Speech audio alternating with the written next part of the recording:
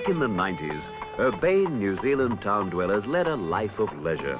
And whatever they found to do and wherever they ended up going, they usually went and did it by horse.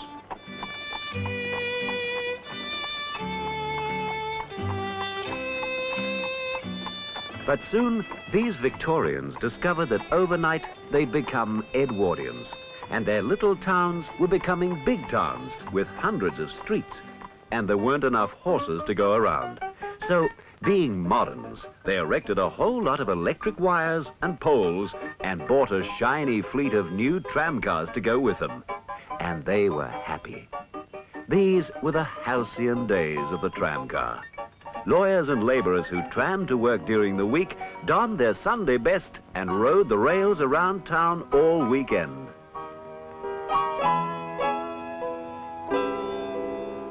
And so, the years rolled by.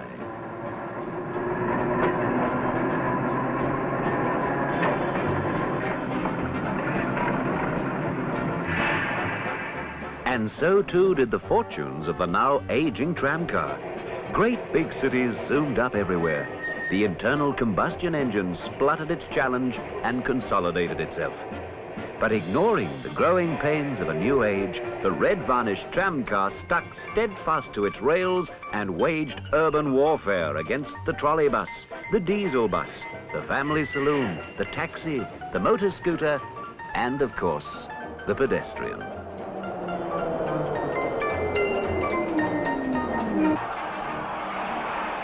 However, one day the last tram rode out of town and wasn't seen anymore.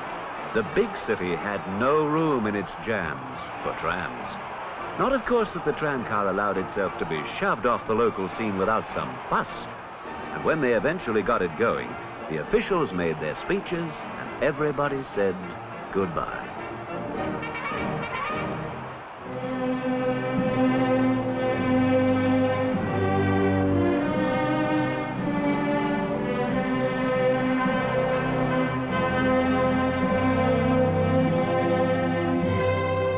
But, as always, the story doesn't end there.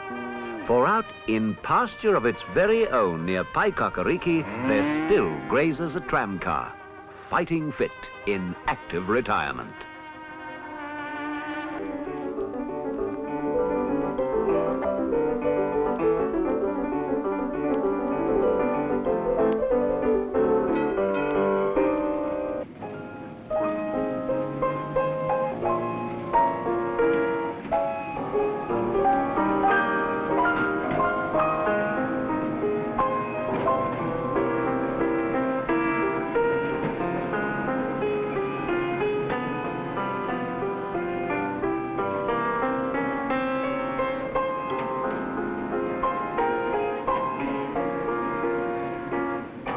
Although evoking a fantasy world for small children, it's really there as a kind of perennial reminder for tired adults of all the bumpy rides to work back in the 50s, the 40s, the 30s, the 20s, and if you've been around long enough, even before.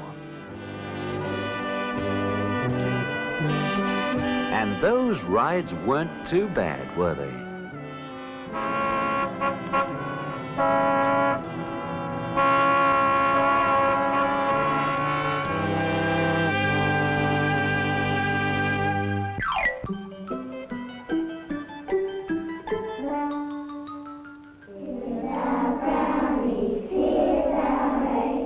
To the St. Aidan's Brownie Pack, and we meet every Thursday after school.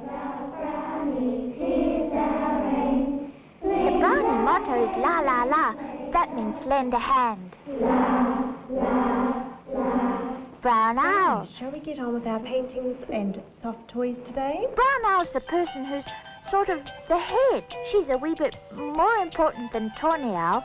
Then there's Grey Owl, who's very, very important. There's 6 people, and they're all in a sort of a group. Brownie groups, and they give each group a name. I'm in the Patus.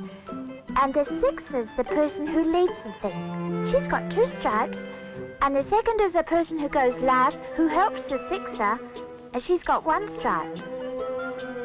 We're making the mural because there's going to be sort of a contest, and all brownie packs, if they want to, are to send in pictures or something. They're going to the display centre. We go for badges, and we have to do things like that. And I've got my golden hand, and my golden ladder, and my swimmer's badge, and my house orderly. The golden hand's the first-class brownie badge. That means as soon as you got that, soon after that you'll probably go up to guides. There's mine. Oh, you see, you know those flowers? Well, they're the ones I gave to Mummy for her birthday. We make them at Brownie's secretly. They're all over at the soft toy thing now, sewing up the things they've made. That's a rabbit or something, see? I don't think we got a prize. It was just to see whose brownie pack was pretty clever.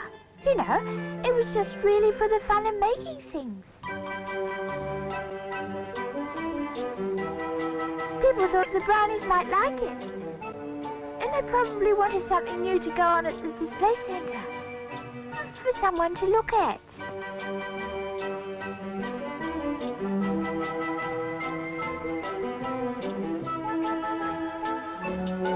No one really important came along.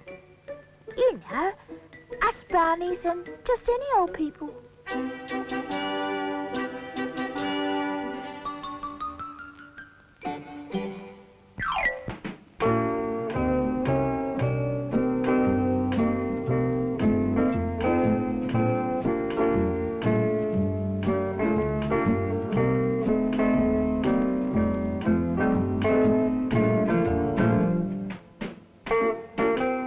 These days, tourists visiting our shores can take more than colour snapshots home with them. Stores today offer a range of souvenirs that are exclusively New Zealand.